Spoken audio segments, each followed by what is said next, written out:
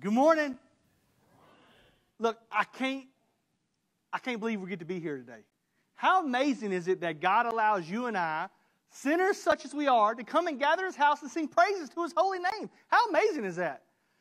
Listen, I hope you're excited. I hope you're ready for what God has for us today, because here at First Baptist de Soto, you never know what God's going to do on any given Sunday. Amen? You never know who might be saved. You never know who might join the church. You never know how the Holy Spirit may move in your heart and your life to call you to do something you never imagined yourself doing. We are so glad you're here. If you're a visitor, extra special welcome to you. If you're watching online, we want to thank you so much for joining in and tuning in to us. If you want to leave a comment as you're watching, we'd love to pray with you any way we can. If we can do that, just let us know. Message us or comment. We'll get back to you. I want to ask you this week, if you will, pray for a guy named Matt. I was able to share the 3 circles with Matt this past week, and I'm looking at how God may continue our relationship that we've started developing to be able to share more about how Christ can help him recover the purpose that God has from his life through the gospel of Jesus Christ. Isn't it amazing what God can do with us through the gospel of Jesus Christ? It is just phenomenal to me. I love it. Hey, Vern, how you doing? Listen, I want to tell you something. Brother Vern and I, after Wednesday night, we had a Sunday school teachers training here, and I just want to tell you something. We have the best Sunday school teachers in the state of Missouri here at First Baptist. They are amazing. I'm so thankful for every one of them. We gathered here. We had Sunday school teachers training, and Vern and I just got to hang out and share afterwards, and I just got to hear a lot about his life, and I love what God has done in Vern's life, and I'm so glad that he is in our church and is one of our deacons and gets to serve, and he's one of our Sunday school teachers. We are blessed to have him along with all of our Sunday school teachers. And what I want to pitch off of that is, if you're not in Sunday school, you're missing out on the best Sunday school teachers in the state. Right here, we got them. So get in a class, and you're going to have a great time doing it. If you have your Bibles, I want to invite you to turn to a very familiar passage with me, John 3:16. But just put a pin on that, because we're going to be going all throughout the Bible, the Old Testament and the New Testament. If it's too much for you to follow, we have the notes available online, a transcript of the notes that you can go and print out and have for yourself. So those are available for you every week. Have you ever been really glad to see someone? Really glad. You were waiting, you were hoping, you were searching, you were worrying, and that person shows up and your whole life has changed. And you get them and you're so proud of them and you can't wait. I remember when my sweet baby boy, Jackson, was born. It was so awesome. Remember that day? You don't remember that day, Jackson. It was really cool. And I remember when he was born, and Kristen I don't know if she even recognized this, but I was so proud to have him, because he was my firstborn son, that no matter where we would park, no matter what we do, no matter where we was going, whenever we stopped, I would rush to get out the driver's side. I would run around the passenger side to unbuckle him so I could walk in with my son. Why? Because God gave him to me.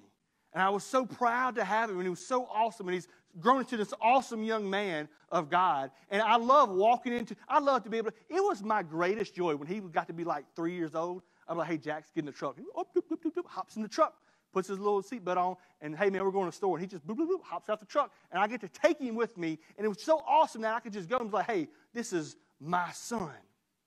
And I loved it because God had given me something so wonderful and so beautiful in him. And now he's like quadrupled that blessing through the rest of the kids. And sometimes I feel weird as a dad, because like I remember when Jackson, he was 4, I'd be so proud to go in a store with him, and now when I go in a store with Jacob, I'm scared to death he's going to do something and cause an insurance claim.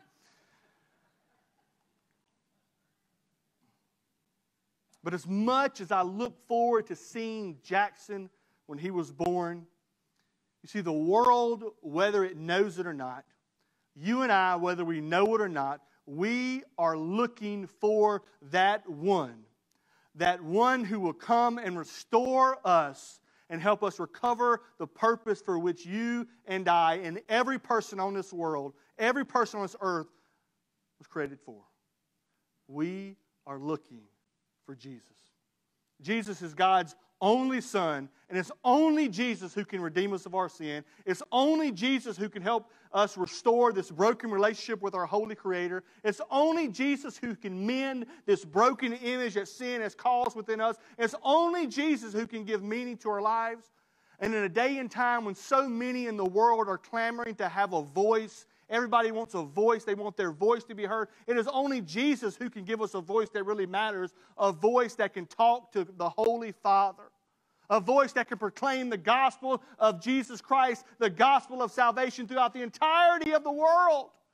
Christ gives that to us. In John chapter 3, Jesus is talking with a man named Nicodemus in this very familiar story for a lot of us. And old Nicodemus, he's a learned man of the Old Testament. He's a godly man. He knows the rules. He knows the regulations. He knows the laws. He's doing everything he's supposed to do. He's living right. He's going to church every week. He's doing all these things, but old Nick was still missing something in your life. You may be here this morning and you're doing all the things you think you're supposed to be doing. You may be watching this morning. You may be doing all the things you think you're supposed to be doing in life, but you feel like something is missing. That's what happened with old Nick. The things he was doing were good. They weren't bad things, but they didn't fix his problem. They didn't help him recover his purpose. They didn't help him have a genuine relationship with God. See, Jesus begins to tell Nicodemus what it means to be saved, what it means to be born again, what it means to have the Holy Spirit come inside you, what it means to place your faith in Him, what it means to have a relationship with the Father. And in John 3:16, Jesus begins to paint this beautiful picture for us this morning. For God so loved the world that He gave His only begotten Son, that whoever believes in Him should not perish, but have eternal life. For God did not send the Son into the world to judge the world, but that the world might be saved through Him. He who believes in Him is not judged, and he who does not believe has been judged already, because he's not believed in the name of the only begotten Son of God.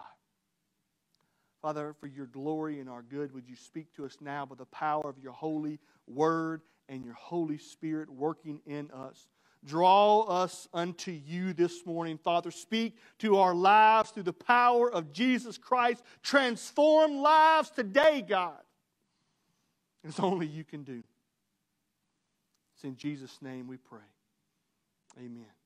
So in order to show you how Jesus is the one, I want to help us understand our need for Jesus. I want to help us understand all the things besides Jesus that are unsatisfactory substitutes in our lives, and how Jesus is that perfect sacrifice, that perfect atoning offering for you and I. That Jesus is the one who's come for you and I so that we may have a genuine relationship with Him. That He's not only come for you and I, but that He's come for the entirety of the world. And that by knowing He came for us and knowing He's here for others, this might spur on within us this evangelistic fervor to go out and tell about the one who came to save the souls of the lost. There is a need, but why is there a need for Jesus? The world tells us that we're simply an unintentional development of millions of years of random evolution, that our lives have no inherent meaning, that at our last breath we will cease to exist. This type of thinking has been prevalent in the world for some time, only getting worse and worse. This worldview has caused millions and millions of deaths over the past 100 years. Right now, in our culture, in our society, we see suicide rates skyrocketing. Depression and substance abuse are at an all-time high. You see counselors and social workers' caseloads that are so heavy that they're leaving the field because they can't manage their own emotional health because of the load that's put upon them. We see every sector of society overwhelmed. Why? Because this line of reasoning that we have that's built into us, and this worldview that's being pushed down through us, is contrary to what the Bible tells us is true. God's Word tells us that out of all of creation, everything in the natural, all things in the supernatural world that came into being, God intentionally created. And that God intentionally created you and I. And that humanity, we are God's special, intentional creation, more valuable than any other created thing. For we have been created, Genesis 1:26 tells us, in the very image of God. We bear the image of God, and as such we are His representatives here upon the earth. Man was made, we were made to walk in perfect union with God. And for a while, we did. That first man and woman, Adam and Eve, they walked, they lived in perfect harmony, perfect union with God. They enjoyed. Could you imagine a marriage with no arguments?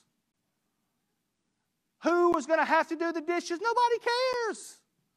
Where are we going to eat for supper? It doesn't matter because it's magically going to appear. That would be great, wouldn't it? There's no struggles. There's no crazy cousins to deal with. There's no mother-in-laws. All right. But that didn't last long, did it? Mother-in-law showed up. I'm just picking. Look at Genesis 3:6. When the woman saw that the tree was good for food and that it was a delight to the eyes and that the tree was desirable to make one wise, she took from its fruit and ate, and she gave also to her husband with her and ate. And it was upon this bite that Adam and Eve, through a deliberate act of disobedience towards God for not trusting in the very word of God, they became sinners, and through them, every person who's ever born has been born a sinner.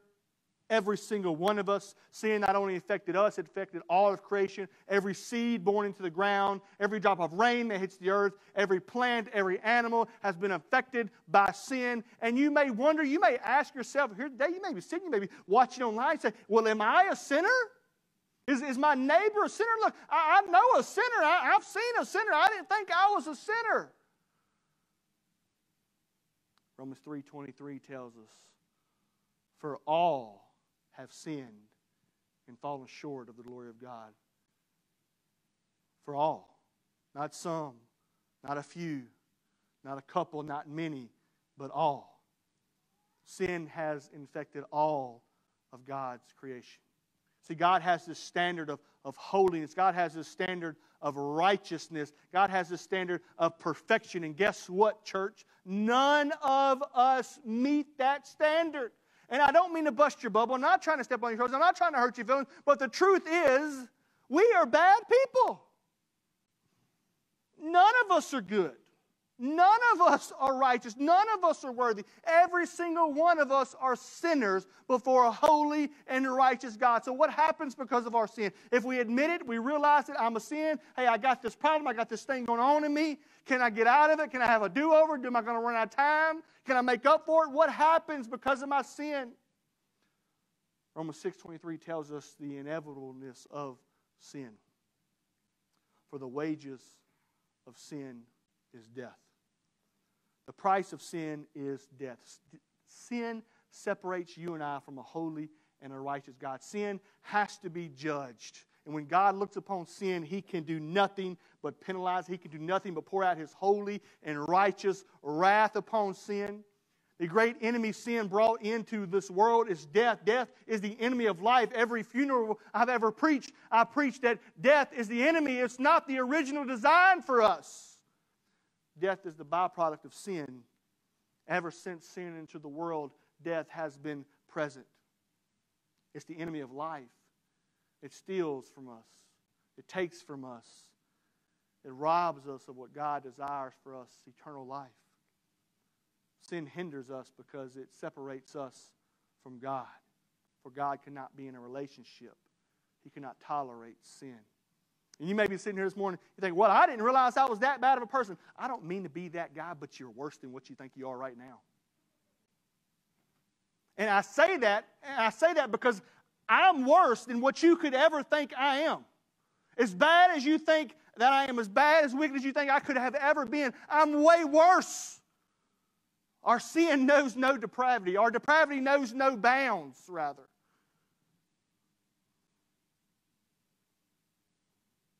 But God looks upon you and I worse than we could ever be, and He has to punish us for our sin, doesn't He? Sin leads to death. Speaking to the church at Ephesus, Paul reminds the Ephesian believers, listen to what he says in Ephesians chapter 2, verse 1. Listen to what he says. Listen to the words he uses. You were dead in your trespasses and sin. Paul is telling those that are saved, he's telling us this to remind us of two things. One, to remember where we came from. to remember that every single one of us, prior to Christ coming in our lives, prior to us accepting the sacrificial, atoning death of Jesus Christ, prior to us repenting of our sins and placing our faith in Jesus, prior to that, every single one of us was dead in our trespass sin. We could do nothing. We were headed to bust hell wide open. So Paul's reminding you and I this morning. He says, hey, you were that guy and you were that woman. And he tells us this for another reason. To remember there's a whole world out there just like we used to be, that are dead in their trespasses and sin. And just like someone had the courage, someone had the bravery to pray for you, someone was intentional to share the gospel with you, someone was intentional to lead you to Jesus, Paul is reminding you and I that there's a world full of those who are dead in their trespasses and sin, and without Jesus Christ, they are going to go to hell. And it's almost like he's looking at you and I this morning saying, what are you going to do about it? We should see those without Christ, and we shouldn't label them. Man, we put labels on so many people for so many things. We say this person's a this and they're that and they're this and they belong to this group and this club and this identity. But here's the deal. They're all dead in their trespass and sin without Jesus. So what does it matter what they call themselves? Paul says we were dead in sin, just like those that used to be us. And in order for sin to be forgiven, in order for salvation of one person to take place, another has to be sacrificed. There has to be a substitute. But we know that there's an unsatisfactory substitute. You ever had a bad substitute?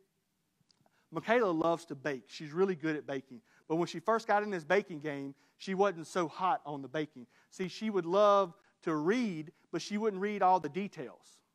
And in baking, details are really, Miss Catherine, they're super, super important, right? Chris, you understand what I'm telling you? Details are really important. And one time she didn't have enough butter. She was making this cake. And so in order to substitute for butter, she took what she needed for the butter and she used baking soda. So she made this cake and she bakes it and it looked amazing, had a great smell. She cuts it up and she brings it in there and she begins to serve it. And I'm eating and I was like, this has a unique flavor and texture, sweetheart. I said, tell me the ingredients of this wonderful, delicious thing I'm eating. And she says, well, I put this. I said, well, hold on. I said, how much of the baking soda did you put in there? Well, I was out of butter, so I just added some extra. When you realize that not everything's a good substitute, is it? In the Old Testament, God set up this sacrificial system, and part of that system was called the Day of Atonement.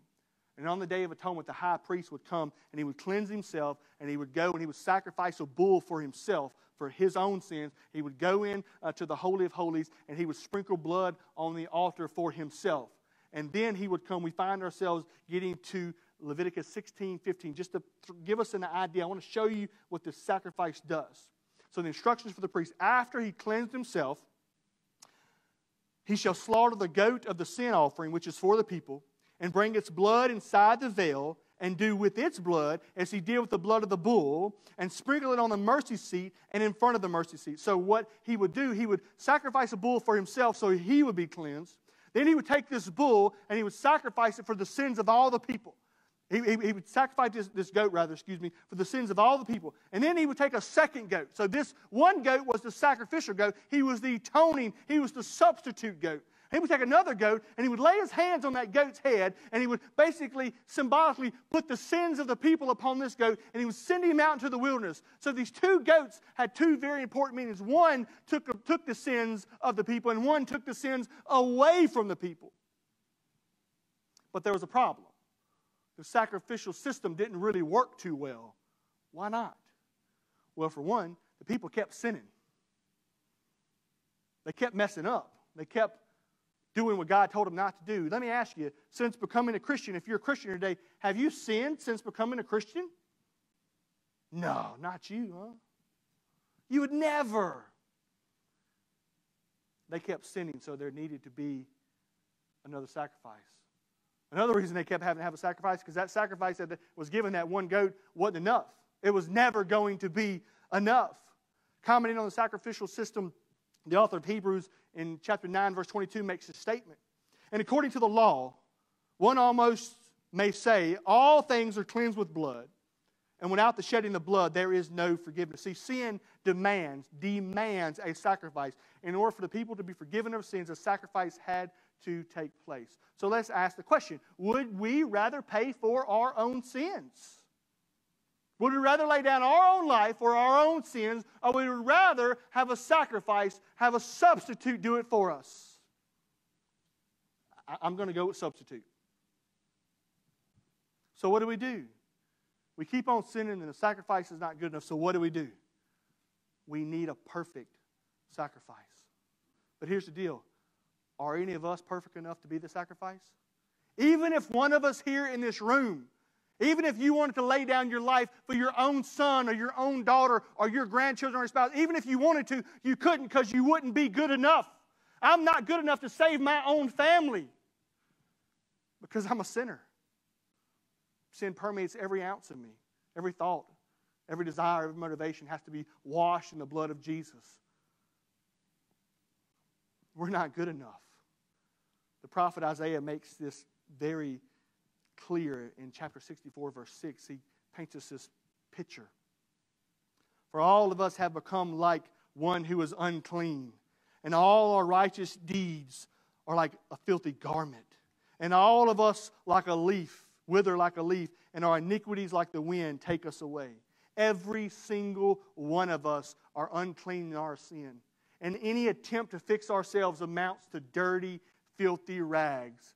And because of this, our sin carries us away. But there's good news. Because God created us in His image. Because God loves us so much. Because God desires a relationship with us.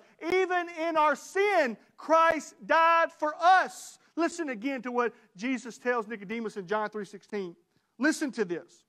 For God so loved the world that He gave His only begotten Son, that whoever believes in Him shall not perish, but have eternal life. Mind blown. Did you catch that? Notice this. Romans 6:23 tells us that all have sinned and fallen short of the Lord God. Romans 6:23 tells us that the penalty of sin is death. But God, knowing our sin, He still sends Jesus into the world to die for the sins of the world. And Jesus says, look, anybody who puts their faith in my Son, anybody who puts their faith on Jesus on the cross, anybody who does that, guess what's going to happen to them? They're not going to perish with me. They're not going to succumb to the enemy of death, which is the byproduct of sin. But instead, they're going to have eternal life. See, Jesus is the perfect one who came at the right place and at the right time, doing exactly what was needed. I have found myself on several occasions throughout my life being in the wrong place at the wrong time. I remember when I was in junior high, when we were riding three-wheelers on the river. It was a big group of us. My dad used to ride a lot, and I was riding on the back of a three-wheeler with him. And there was a whole group, and we were over here, maybe about 30 yards from everybody. And we were riding, and we were just flying down this river and having a good old time on the sandbar. And all of a sudden, I remember we were going, and I looked down, and there was no more sand under us for about 20 feet or so. And we had went over a sandbar that we didn't know was there. And we're in the air, and we're flipping and spinning, and we land, and the bike lands on top of us, knocks us out, and he broke some ribs, knocked me out, messed my heel up on my foot, and it's a really, really bad situation. But to think about it, a week or two earlier, that would not have been the case. That sandbar would not have been there. We were simply finding ourselves at the wrong place at the wrong time. And when I think back to my salvation, when I think back to the salvation that Christ offers us, Jesus was not only at the right place, He was on the cross at the right time to take our sin and our shame. Commenting on Jesus, John the Apostle in 1 John chapter 2, verse 2, he makes this statement. This is a beautiful statement here, church. This is a statement that should dwell down in our hearts. He is the atoning sacrifice for our sins, and not only for ours, but also for the sins of the whole world. He is the atoning sacrifice, the atone to make right with. He makes right with God our sin. He becomes the sacrifice so we don't have to pay the penalty. We need to see really how big of an idea this is. We could not make it right no matter what we did. And if you're here today, you don't have a relationship with Jesus Christ, beloved, I want to tell you that God loves you so much that Jesus did what you could never do. If you're watching online today, I want to let you know that Jesus did what you could never do. Even if you wanted to, in all of your strength and might, you could not pay for your own sin. You could not right the wrongs that have been done in your heart. But Jesus could. And He did. He makes it right through His real, painful, historical death. And notice what the author says. Jesus didn't come and die for His sins. Whose sins did He die for? Beloved, look around. Jesus died for our sins. And catch this, this is even bigger. Jesus not come and just die for those who are saved in His room. His death makes salvation available to all. For all, the gospel message goes out to everyone in the world, that all who would hear would respond to the Holy Spirit and come in and be saved in Jesus' name. His death is applied to all who respond to the free gift. Jesus says, not only our sins, but I'm going to die for the sins of the world. And this is where it gets down to us, the one who came. We're kicking off our evangelistic initiative for the year, 2021 Gospel Interactions. Every one of you, if you got a bulletin, you have one of these. Oh, I don't even have it anymore. I flipped it. You have a thing in your bulletin where it says, I've been making disciples this week by. We actually fill that out every week and turn it in so we can be encouraged, because we want to be able to know that we're sharing the gospel. We're making a difference because we know Jesus didn't just die for our sins. He died for the sins of our neighbors. He died for the sins of those in our community, those in our county. He died for those sins of everyone in our state and our nation. But how will they know if we don't tell them? If they don't hear the gospel, if they don't see Christ lived out in our lives, if we're not praying for them, if we're not searching out for them, if we're not seeking to find them so that they may hear the gospel, just like we were, they are dead in their trespasses and sin. If they were to die today, they're going to bust hell wide open. Without Jesus, they have no hope, beloved. We have the hope that we can give them. We can change this county. We can change the state of Missouri with the gospel. It's only Jesus Christ. It's only the gospel that can save. It's only Jesus that can turn our lives around. And look, if He did it to someone like me, I promise He can do it to anybody else in this state. I promise. Will we take up the charge? Church, will we take up the challenge? Will we take up this mantle and be gospel people who are sharing the life-saving message that Jesus offers us? Ephesians chapter 2, verse 4 and 5. Because of His great love for us, God, who is rich in mercy, made us alive with Christ even when we were dead in transgressions. It's by grace you've been saved. God's grace saved you, and God's grace saved me. By His great love, He poured out His mercy. And I don't know what station you have in life. It doesn't matter if you're a stay-at-home person, if you work a full-time job, if you work a part-time job, if you're retired. It doesn't matter where you do. It doesn't matter what kind of house you got. It doesn't matter what kind of car you drive. It doesn't matter what's in your bank account. Every single one of us have been poured out richly and received richly the mercy of God. Because of His abundance of mercy, He didn't give us what we deserved. Will we take the gospel to the world? Will we be that person who's at the right place at the right time, sharing with the right person? You never know. You never know what God's got in store for you. You never know how God may use you.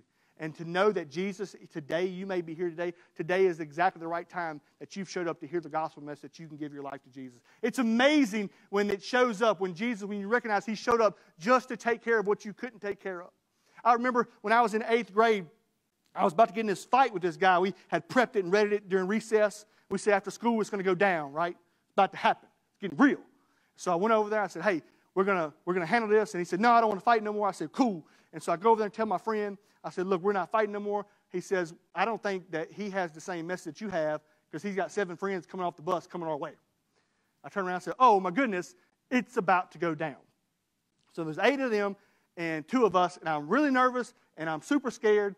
And my friend Ira, he looks at me and says, Brad, don't worry. We got this. And he pulls up a shirt. He reaches in his pants. He pulls out a metal desk leg, ripped off the desk. He says, we got this, Brad. And I realized right then, at that moment, I didn't have to be scared no more because my friend had what I didn't have.